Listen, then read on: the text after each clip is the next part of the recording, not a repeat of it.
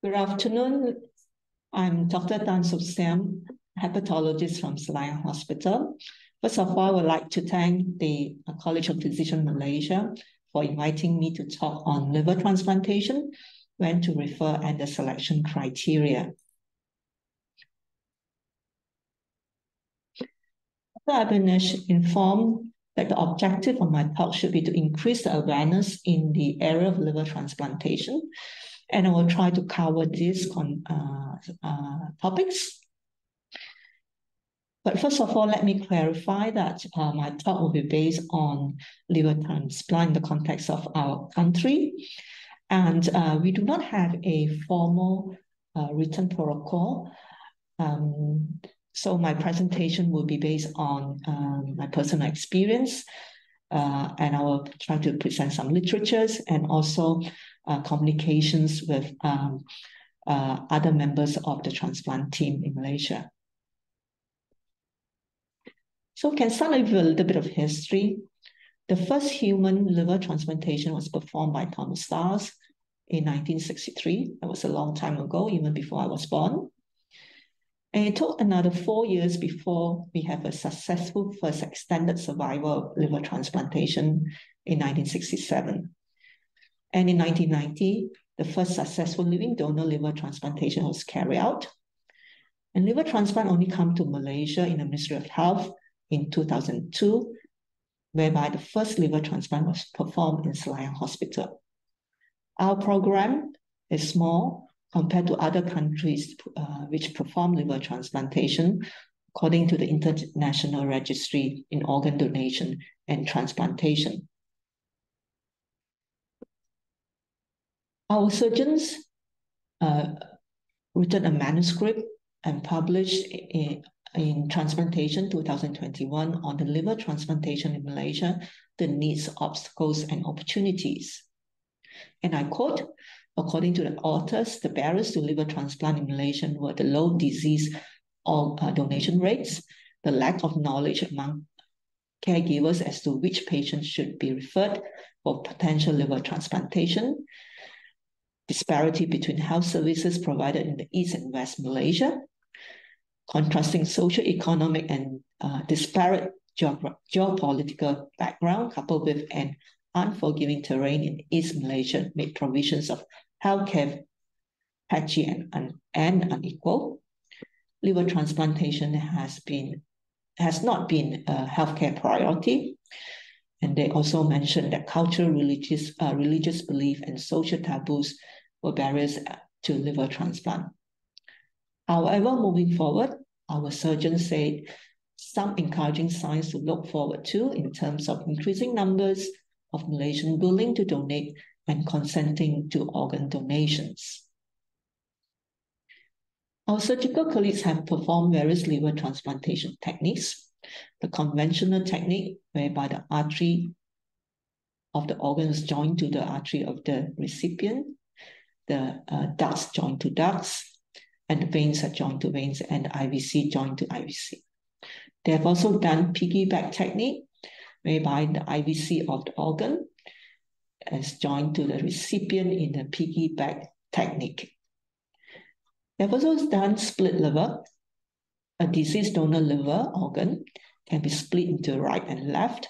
The right lobe is given to an adult, the left lobe given to a pediatric. So one donor organ benefited 2 recipients, an adult and a pediatric patients. We have also done living donor liver transplantation. It started with the left lobe liver transplantation, adult donating the left lobe to a child.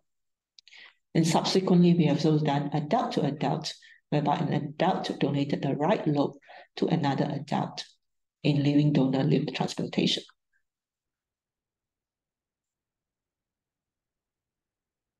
We work together to make the best use of donated organs and to avoid wasting organs and to avoid futile transplants.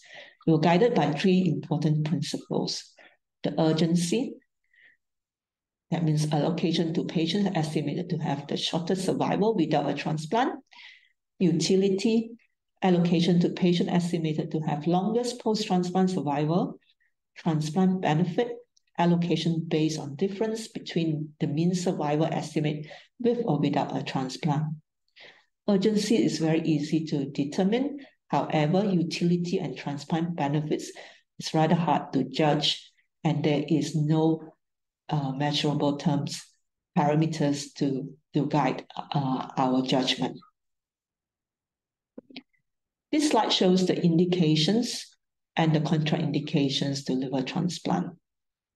The indications are acute liver failure, acute and chronic liver failure with features of decompensations, which are jaundice, ascites, hepatic encephalopathy, MELD 15 and above, hepatocellular carcinoma.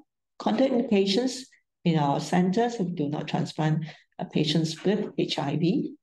We do not transplant patients with severe extrahepatic disease with predicted mortality above 50% at 5 years, including psychiatric disorder, severe irreversible pulmonary disease, ongoing alcohol misuse, active illicit drug use, certain anatomical variants, ongoing extrahepatic sepsis, active or previous extrahepatic malignancy, and liver cancer outside criteria, when they have inadequate social support, smoking, extensive previous abnormal surgery, BMI above 40, advanced age above 60, poor clinic attendance or adherence. There are other non-liver failure indications, which are hepatocellular carcinoma, hepatopulmonary syndrome, persistent intractable pruritus, polycystic kidney disease, recurrent cholangitis, familial amyloidosis, nodular regenerative hyperplasia, other uncommon liver diseases, glycogen storage disease, and etc., etc. So back to the indications, I would like to spend the next few minutes to describe about acute liver failure, acute and chronic liver failure, and chronic liver failure with features of decompensation. As in other diseases in medicine, the first few steps that's important to improve the management of a patient is actually identifying and making the right diagnosis. So there is a spectrum of liver failures. The liver responses to an acute hepatic insult depends on the underlying liver condition prior to the decompensation and the time frame from insult to presentation with decompensation and the reversibility when the acute insult is mitigated. In a person with normal liver, with an acute insult, the patient can get acute liver failure. In a person with chronic liver disease or compensated cirrhosis, acute insults can cause liver failure in terms of acute or chronic liver failure, and the patient develops jaundice and ascites. Compensated cirrhosis and decompensated cirrhosis who suffer acute insult can have the first or repeated decompensation as variceal bleed, hepatic encephalopathy, ascites, renal impairment, sepsis, or a combination of any sequence. And if they were decompensated cirrhosis before, if they have another acute insult, they can have further worsening of decompensation with sepsis, bleeding, and AKI. First, I would like to talk about acute liver failure. It is a medical emergency. Fortunately, it's rare, about 10 cases per million person per year. This is what a liver from acute liver failure looks like. It's a very collapsed liver. And it's defined by an INR of 1.5 and above, and any degree of mental alterations, which is encephalopathy, in a patient without pre-existing cirrhosis and with an illness of 26 weeks duration. There are many criteria and classifications of acute liver failure. The one that we tend to use is hyperacute, acute, and subacute, determined by the duration from jaundice to encephalopathy. Very importantly, hepatic encephalopathy is crucial to diagnose acute liver failure, although this can be subtle and need intensive screening for hepatic encephalopathy to be identified. So acute liver failure is not the same as acute liver injury. Acute liver injury patients do not have hepatic encephalopathy, but they may have very high ALT, bilirubin, and INR. And secondary acute liver failure is different from the normal acute liver failure that we could help patients with. That secondary acute liver failure is usually due to a systemic disease and is not indication for transplant. A systemic disease could be malignant infiltrations, infections, or ischemic hepatitis. It is very important to predict who needs a precious liver in acute liver failure, and there are various criteria, but the King's College criteria is the most widely used. It is a very robust prediction of death, but unable to reliably determine who will survive. So the King's College criteria are based on whether they're due to the acute liver failure is due to paracetamol or non-paracetamol. In the paracetamol acute liver failure, the arterial pH of less than 7.3 after resuscitation and more than 24 hours after ingestion is an indication. High lactate of more than 3.5, and all of the below, INR more than 6.5, creatinine above 300, hepatic encephalopathy grade 3 and 4 are indications. In the non-paracetamol, INR above 6.5 or 3 of the 5 following criteria, which is the cause, indeterminate cause of hepatitis, drug-induced hepatitis, age less than 10 or more than 70, the interval between jaundice and encephalopathy was more than 7 days, bilirubin above 300, INR 3.5, above 3.5. The positive predictive values of the King's College criteria is about 70 to 100%, and the negative predictive value is about 25 to 94%. So it's a relatively sensitive test, but not very specific.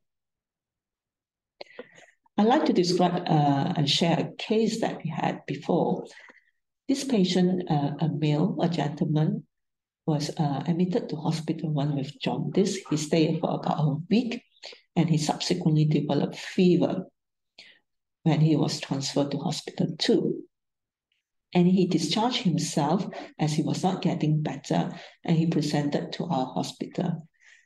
On arrival to our hospital, which is the third week of illness, he was already very lethargic.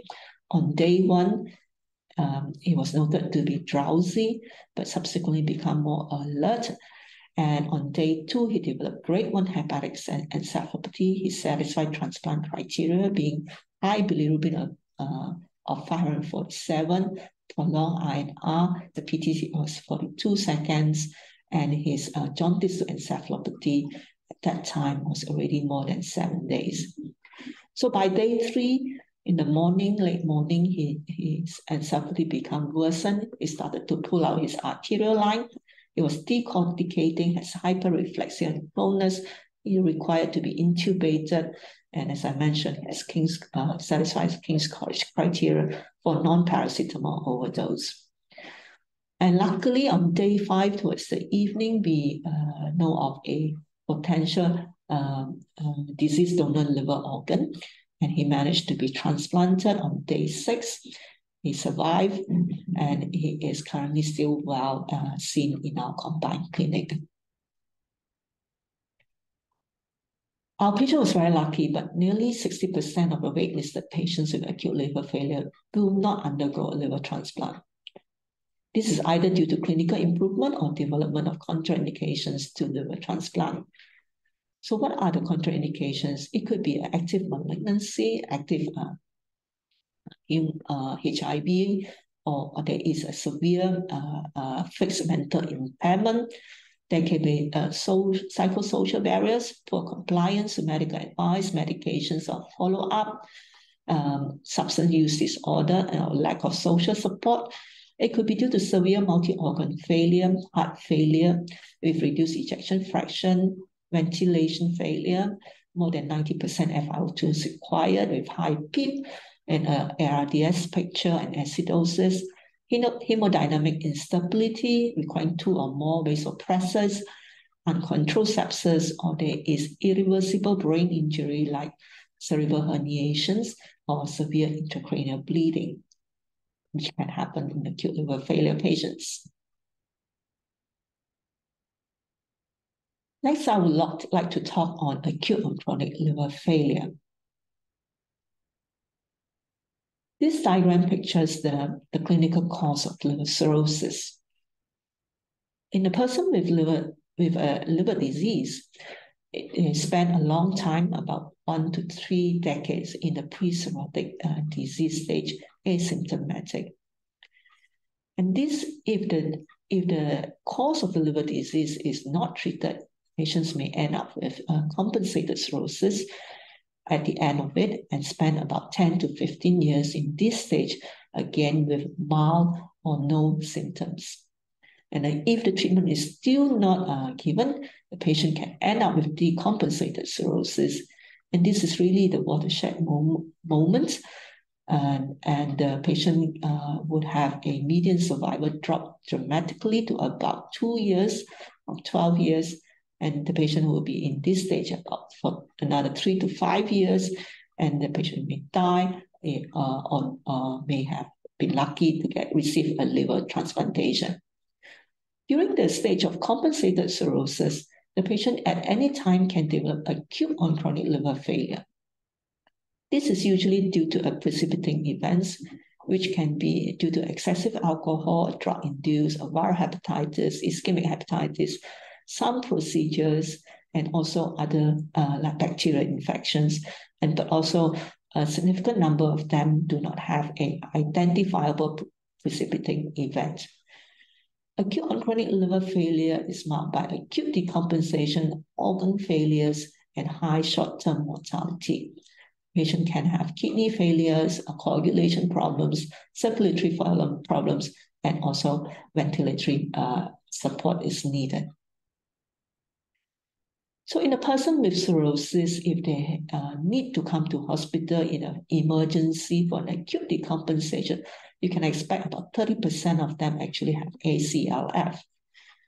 And in the patients with ACLF, 30% of the patient will end up with mortality or a liver transplant, while 70% of them will survive this episode, but will be high risk of further decompensation and mortality. So ACLF, it is also an emergency hepatology condition. There are a few criteria for diagnosis of ACLF. Two most commonly used one are the APASL and the EASL. APASL for Asia Pacific, EASL is European. So the APASL criteria, ACLF is in acute hepatic insults manifesting as jaundice, which is a serum bilirubin above 85 millimoles per liter, coagulopathy, INR above 1.5, complicated within 4 weeks with clinical ascites and encephalopathy in a patients with previously diagnosed or undiagnosed chronic liver disease or cirrhosis, and is associated with a high 28 days mortality. This criteria, I find it very useful because it's really a bedside parameters that you can use, and the ascites and encephalopathy are clinical manifestation to define this condition. The European criteria, the European CLIF criteria, is ACLF is defined as acute decompensation of cirrhosis associated with organ failure with high short-term mortality, 28 days mortality of more than or equal to 15%. And the presence and numbers of organ failure as defined in this table, involving the liver, kidneys, brain, coagulation, circulation, and respiratory. When we have diagnosed an acute or chronic liver failure based on the criteria that I've mentioned, the next thing to do is to identify the acute insult and try to treat it. If alcohol is the acute insult, we consider steroids. If hepatitis B, the acute insult, consider antiviral.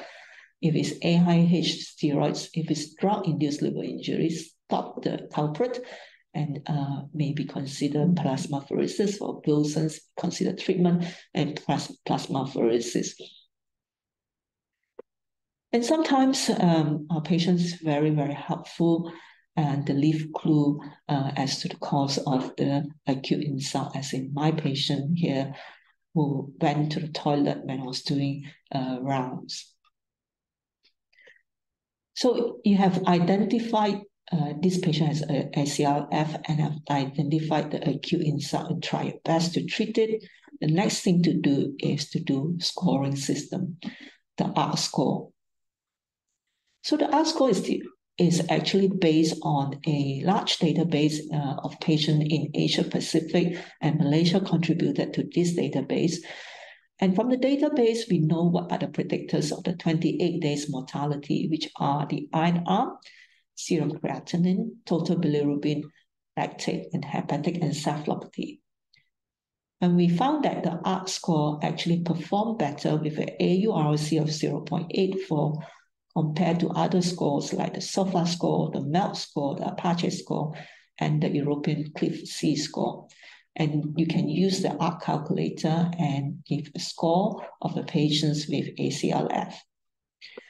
And if you use as the ARC score, it can predict the outcome of ACLF, and it is a dynamic score if you calculate them at baseline day 4 and day 7. So if the ARC score is the same, the patients with low score, grade 1 ARC score will have the best survival. The second one is grade 2, and the worst in terms of mortality is grade 3. And it's dynamic in that if the patient have a score that increase from 2 to 3, of course, the mortality will increase. If the score has decreased from a grade 2 to 1 or grade 3 to 2, the mortality will decrease. And by calculating the ARC score, you end up with values. If it is less than or equal to 10, the patient has better prognosis, and you can perform active measurements, standard medical therapy, and also monitoring and observe. If the score decreased by 2 and no organ failure, they should do well. But if they do not, you have to then switch your treatment strategy. They need organ support, bridging therapy, and they may need a liver transplant. But if the patient has a baseline of ARC score of 11 or more, and if there is, especially if there is extrahepatic organ failure, then the patients do need a liver transplant. If the organ failure, there is significant numbers of organ failure, 2 or more, you should consider support therapy, organ support, and bridge to liver transplant. And at some stage, if the patient do not improve at all, then the best supportive care is the answer for the patient, and it is futile to proceed to liver transplantation. One of the organ supports that we do practice in our hospital is plasma exchange. We have the membrane system and the centrifugal system to extract plasma from the patient and replace with fresh frozen plasma. High-volume plasma exchange has been shown in randomized control trial in 182 acute liver failure patients. Standard medical therapy with high-volume plasma exchange versus standard medical therapy alone. This high-volume plasma exchange or exchange of 8 to 12 liters or 15% of the ideal body weight of the patients with FFP, and the sessions required was about, the mean sessions required was about 2.4%. So comparing patients with high plasma volume exchange compared to standard medical therapy, the transplant-free survival to hospital discharge was higher at 58.7% for those with high volume plasma exchange, and only 47.8% with standard medical therapy, and the difference was significant. Even the patients who fulfill criteria for poor prognosis but were not transplanted, high volume plasma exchange was a significant increase in survival compared to standard medical therapy. And in the high volume plasma exchange group, they found that there was significant improvement in the INR, bilirubin, ammonia, circulatory levels of pro-inflammatory cytokines, and the damage associated molecular patterns and IL-8 expression. Next, I would like to talk on decompensated cirrhosis. Back to this diagram on the clinical cause of cirrhosis. acute decompensation is defined by the Garbino-7 consensus as patients who have overt ascites, variceal bleed, and overt hepatic encephalopathy, which is grade 2 and above. And this is really the turning point for the patients, in that patients with decompensated cirrhosis have dramatically decreased in median survival to about 2 years compared to 12 years in a person with compensated cirrhosis. So back to this, patients with cirrhosis who had emergency hospitalization for acute decompensation, 70% of them are in this decompensated state, not ACLF state. And in these patients, 60% will be stable decompensated cirrhosis with low risk of further decompensation or mortality, but 20% will be unstable decompensated cirrhosis with high risk of further decompensation and mortality, and 20% will actually develop ACLF eventually. So what are the key considerations when you're facing patients with hepatic decompensation? So we have to ask, is the decompensation potentially reversible? For example, abstinence of alcohol in the case of alcohol-related liver disease with decompensation, or use of antivirals in untreated chronic viral hepatitis. If it's not reversible, is the patient suitable for liver transplantations? Are there any contraindications to liver transplantations, such as the comorbidity of the patient, and social aspect, and others that I've already mentioned, which preclude liver transplantation? And if there's not currently suitable for transplantation, could you make the patient better? Could a patient become more suitable, become suitable for transplantation with treatment and intervention? This slide I would like to describe on the model for end-stage liver disease, which is not, some of you may already know this, but just bear with me. MELD has actually a dual purpose in general hepatology and transplant hepatology. In general hepatology, it predicts 3 months mortality. In transplant hepatology, it's used to prioritize patients on the waiting list. MELD score, unlike the Child-Pugh score, it is objective. There is no subjective variables like ascites or hepatic encephalopathy, and it's measurable. It only use creatinine, bilirubin, and INR. And unlike the Child-Pugh score, where you categorize patient to A, B, C, MELD score gives you numbers, so expanded the scale, and therefore decrease the number of patients with an identical score, making prioritization easier. And when we compare the mortality of patients with MELD score versus have a liver transplantation versus those who are just on the waiting list but did not receive a liver transplantation. At 1 year post-liver transplant follow-up, we found that liver transplant is actually more hazardous than remaining on the waiting list if the score of the patient is less than 15. You can see very high hazard ratio of liver transplantation. So the category MELD score of 15 to 17 is the transition point. Hence, we pick a MELD score of 15 above 15 or equal to 15 as one of the criteria indications for liver transplantation in decompensated liver cirrhosis. As liver transplant and the conceptual framework in emergent methodologies and interventions for liver disease evolve, the MELD score needs re-evaluation and in order to ensure accurate prognostications and appropriate distribution of the organ donors, and also improve the clinician's ability to prognosticate and manage end-stage liver disease, which also has improved tremendously. So we have the old Child-Pugh score in the past with the subjective variables of ascites and encephalopathy, which make it very unuseful. And then we use MELD, we use bilirubin, INR, and creatinine.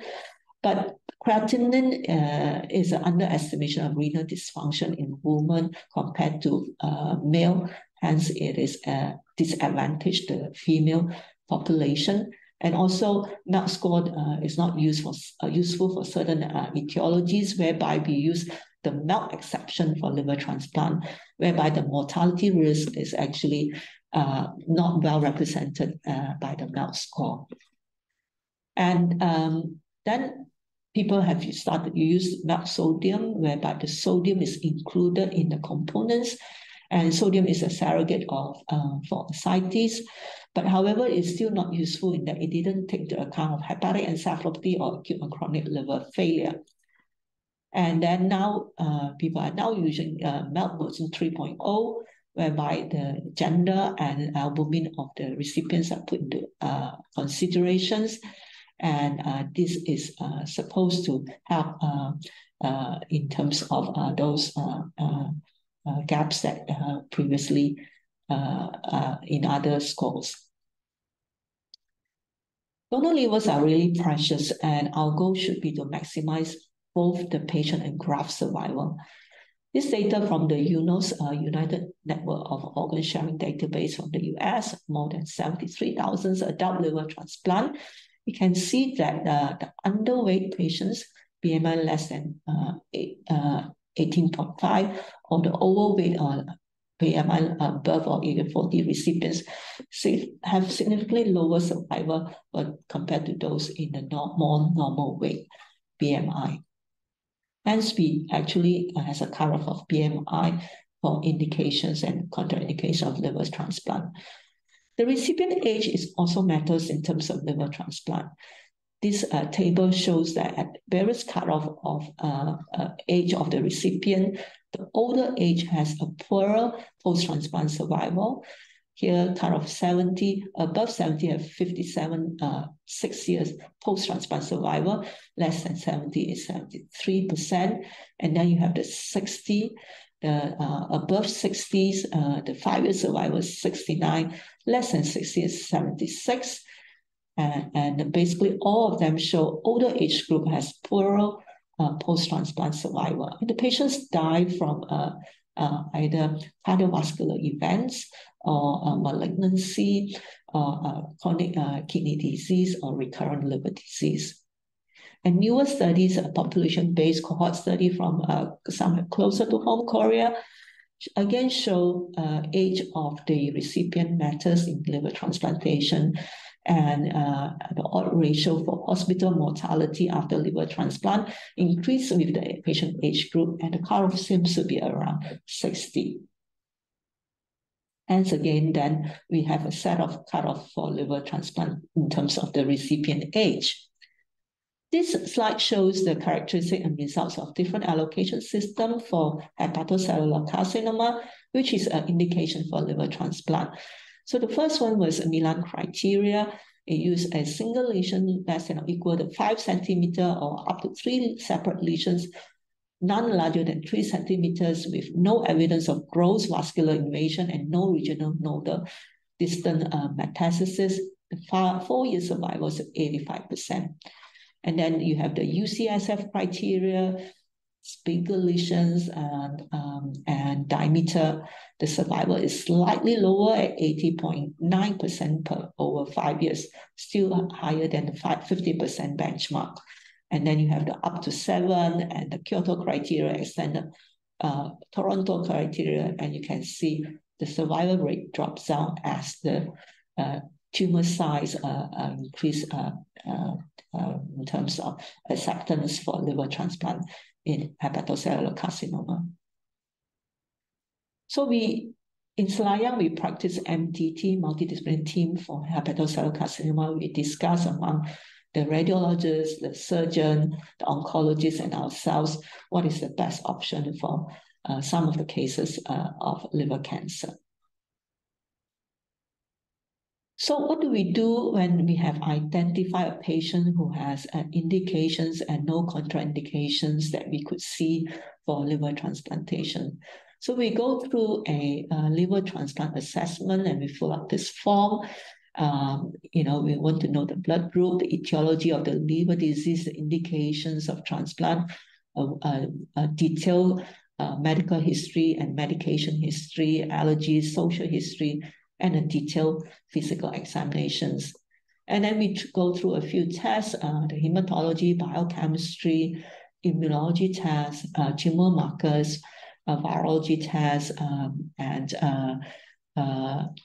other tests for other causes of liver disease. The virology tests also include other viral infection that may reactivate with liver transplantation that we need to know. And we also look at the respiratory functions and cardiac functions. And sometimes the patients do need to go through a dobutamine stress echo, especially patients with ascites. We look at the renal function. Of course, we look at the imaging. Some patients, female above 40 years or above 35 with family history of breast cancer, need a mammogram. We do endoscopy if they are more than 50 years or they have primary sclerosing cholangitis, they need a colonoscopy to look for colon cancer. Some patients will have a liver histology. We also ask our dietitian to review them. We need dental clearance, and a female patient above 35 need gynecological clearance. We also need psychiatric assessment, anesthetic review, and we consider to vaccinate some of these patients pre-transplant, and then we present them in our liver transplant assessment meeting for further management and plan, and that could be listed for liver transplantation. Actually, liver transplantation assessment is probably one of the potential models that I think suit telehepatology in Malaysia. A patient could visit a local doctor if it's considered for a potential liver transplant candidate. They should have a checklist for pre-transplant evaluation and have a tele-evaluation appointment with the transplant team, and then for the decision on management. And also, this can be used to have a regular liver consult as well for second opinion, identify patients who need liver transplantation. So we are moving knowledge, but not patients. So if a patient in a waiting list will call, usually we may have a organ donation from a deceased donor liver transplant program at any time. And the patient can be called, and the patient a recipient will be identified based on the blood group, the size, and also the person with the highest MELD who is well to be transplanted. So various team members will have a lot of work to do in a very short period of time, and the recipient will also have repeated blood tests and investigations, and basically the team work throughout the night and ready for transplant very early in the morning. Post-liver transplant on this, the immediate management is by our surgical colleague. On discharge, they are closely followed up initially weekly. And here shows you what are the post-liver transplant complications, which is actually falls very nicely according to the time post-transplant, but not everyone. The first week, there could be primary graft non-function, biliary complications, acute kidney injury, infections. And after that first month, it could be acute allograft rejections and hepatic artery thrombosis. And the first few months, it could have CMV reactivation, fungal infection, again, acute liver allograft rejections, biliary complications, hepatic artery thrombosis. Hepatitis C recurrence now is not a big problem. We have good treatment for hepatitis C. And then at the 3 to 6 months, they could have acute rejections, biliary complications, EBV hepatitis. And over 6 months, they can develop chronic rejections, reactivation of EBV, portal vein thrombosis, disease recurrence, late hepatic artery thrombosis, or other post-transplant conditions like post-transplant lymphoproliferative diseases. And in our post-liver transplant follow-up of patients, we assess the patient in general and also the function of the liver, and also compliance and adherence to medical advice and medications. We also look out for the major side effects of the commonly used immunosuppression. The calcineurin inhibitors, we mainly use tacrolimus now, can cause renal impairment, infection, high uric acid, gout, hypertension, high cholesterol, they can develop diabetes post-transplant, and other neurological problems like tremors if the level is very high. Mycophenolate is also used. It can cause leukopenia. It's teratogenic. Corticosteroids, of course, used. It has the usual corticosteroid problems, including like sodium retention, hypertension, infection, osteoporosis, muscle weakness, and others. And also we use the mTOR inhibitors. mTOR inhibitors can cause infections, increased risk of infections, thrombocytopenia, leukopenia, poor wound healing, cause hyperlipidemia, proteinuria, hepatotoxicity, and bone marrow suppression. So this is my last few slides. This is a poster presentation by one of our transplant surgeons, Mr. Rajai. He recently presented this data on 116 liver transplant done in Selayang Hospital in the last 19 years. You can see in terms of deceased donor and living donor liver transplantation, we started very small number of patients and remained very low. And then we have sometimes you have more, and the bumper year was in 2020 at a very high number of liver transplant performed. And the recipient survival rate for combined deceased donor and living donor liver transplantation at 1 year and 5 years was 73.9% and 69.9%. For living donor versus deceased donor, there was no significant difference in terms of survival. We have better survival in the first year than the 5th year. And the factors contributing to survival is young age transplantation and a low MELD score. So ladies and gentlemen, the take-home messages is we have a small transplant program with respectable recipient survival rates at 1 and 5 years.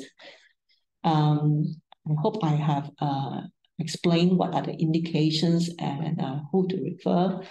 Remember, there are 3 types of liver failure. The acute liver failure and the acute and chronic liver failure are emergencies. So it's important to identify them, make the right diagnosis early, apply a scoring system. You may save a person from going to acute liver failure and ACL if you treat them early.